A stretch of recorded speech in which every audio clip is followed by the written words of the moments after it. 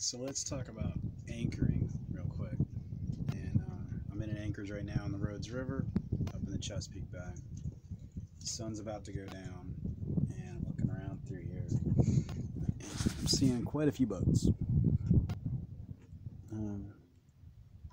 I did a count, and I think I was around 27 boats.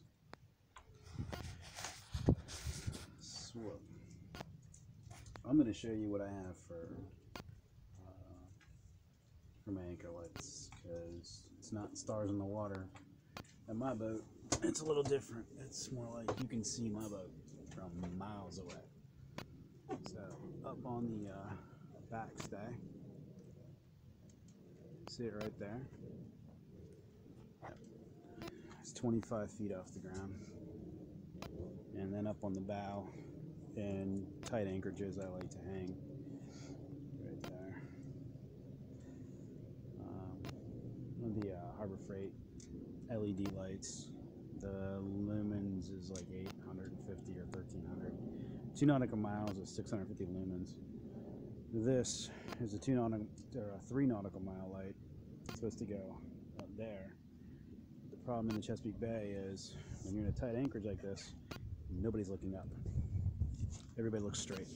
In fact, I even talked to a friend of mine who's got a center console, and he said he's had several almost collisions with other sailboats because you can't see them.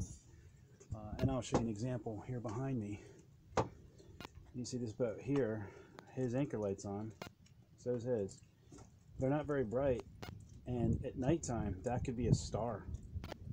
It should be down here. Up here, it meets all the parameters. It's 360 degrees, and it's really cheap, and any manufacturer can put one up there, and then it's cool, but up there, it's a star. Down here, it's an anchor light.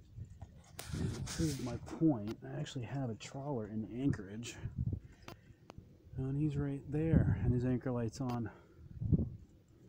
And that would be in the trees, and you would see that. So, put your anchor lights down.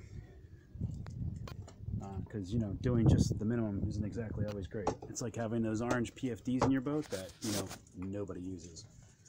Anyways, night.